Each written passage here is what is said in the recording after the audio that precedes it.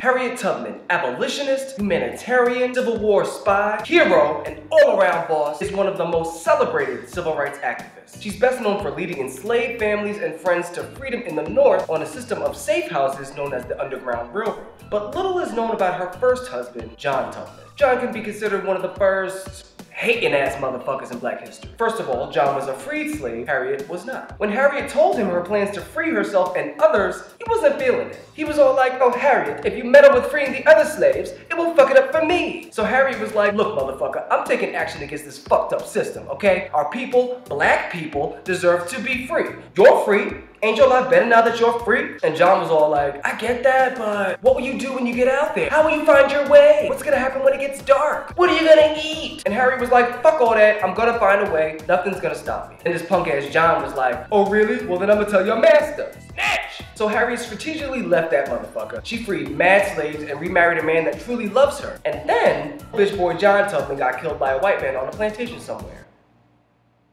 Well, moral of the story. 1, if you're with a partner who doesn't believe in your dreams or support you, leave. You're a partner, and partners share lives. They don't dictate each other's dreams and or belittle each other for having them. 2, if you're a John Tubman type, get the fuck over yourself. John Tubmans have something that everyone deserves but won't share it for fear that they won't have it anymore.